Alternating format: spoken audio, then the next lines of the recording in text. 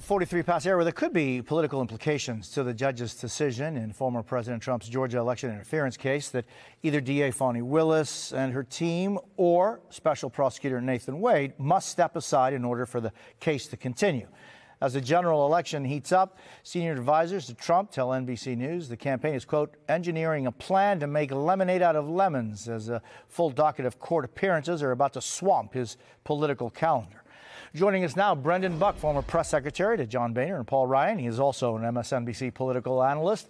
Lanhee Chen, former policy advisor to Mitt Romney's campaign. He is a fellow at the Hoover Institution and an NBC News contributor, and former Democratic Congresswoman Donna Edwards from Maryland. She is also an MSNBC political analyst. So, Congresswoman, first I want to get your reaction to what we heard out of Georgia this morning.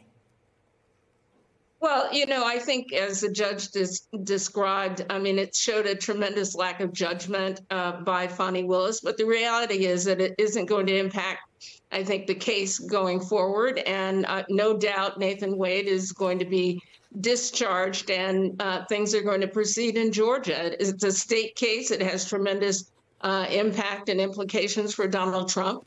And I think this is just an early bump in the road. And Brendan, do you see this as an early bump in the road or for the Trump campaign? Is this something they're going to use to kind of focus away from some of the really underlying serious issues that this case and others show?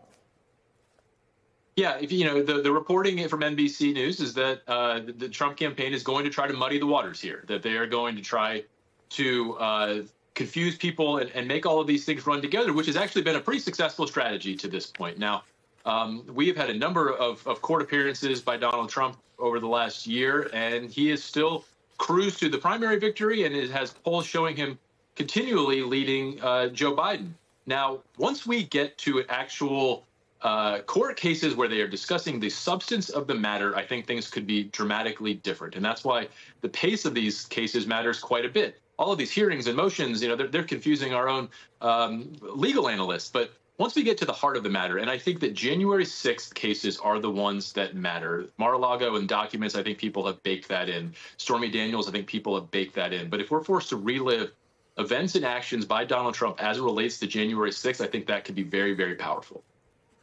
The issue in Georgia, though, of the election interference about trying to find 11,000 votes and also the fake electors and stuff, all of that, I think, is really just as important in many cases. But, Lanhee, the primary is over.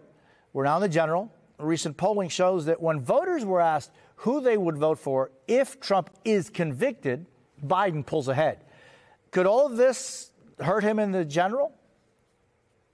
Well, now we're just really talking about a question of timing. And really, if the former president is able to run out the clock, if his legal team is able to run out the clock, then I think that is the strategy that they're going to pursue. Already you see that really what they've been trying to do is to obfuscate and to create as much kind of noise around this all to make it seem like, look, this is all just stuff that's happening in the background. It's not that significant.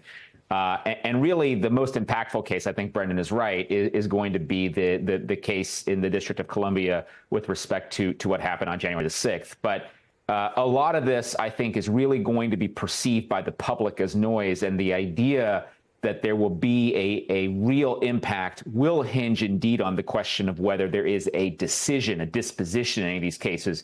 And that's looking increasingly unlikely, quite frankly, given the court calendar and given everything that's got to happen between now and then. And Brendan, do you think that all of this activity, whether he is found either guilty or not guilty in any of the cases, do you think this could have an impact on down ballot races for Republicans? It certainly could. And I think the impact is going to depend largely on what the Biden campaign does and what Democrats do. I think Nikki Haley learned the hard way that if you just hope people will watch this and be turned off by Donald Trump, you're going to be disappointed. The Biden campaign and the White House have struggled to figure out how can they really take advantage of this without looking like they are calling the shots and that it is political. I think that is a risky bet to kind of sit back and hope that people will come to the right conclusions of this. I think they need to figure out some way to press their advantage here, to talk about what potential chaos, what a potentially criminal we have here that could be president and cast shadow over this. And yeah, anything that impacts the top of the ticket is going to have significant consequences on who controls Congress, and therefore what kind of legislative agenda one of these people is going to be able to implement. And so, Donna, what advice would you have for the Biden campaign on how to handle this, what to say and what not to say about these kinds of issues? Well, look, I do think it's important for the Biden campaign, as they have been, and President Biden really pointing out the dangers to democracy, the challenges of having a president in place who is under criminal investigation and perhaps conviction. And all of those things are fair game. Here's where I think the Trump campaign has a real problem, is that every day, just like yesterday, the headlines for Donald Trump were all about legal cases, even as he wants to focus on issues. The headline for the Biden campaign was Vice President Harris visits an abortion clinic. And so I think that the challenge for the Biden campaign is going to be to keep issues front and center, because they're a huge contrast with the former president, but also point to those elements of these court cases around democracy, election interference, and chaos that actually could be a danger and a threat to us should Donald Trump be elected. I think that they can do both of those things. And Lanhee, on the other side, you would think that it would be incumbent on Republicans to kind of talk about what Donna was saying, the issues front and center. But in this particular time, Donald Trump and the Republican Party is one and the same. Yeah, I mean, here's what I think, with respect to former President Trump. I mean, he's always used the courtroom as a platform. And the degree to which he's going to use that as a platform to talk about some of these issues that are relevant to the campaign, as Donna notes, that's going to be interesting to see how he does that, because that's been their strategy all along. He gives these remarks every time he shows up for court. Some of them may be relevant to the case. More often than not, they're not relevant. I mean, I think one time he showed up and started talking about illegal immigration.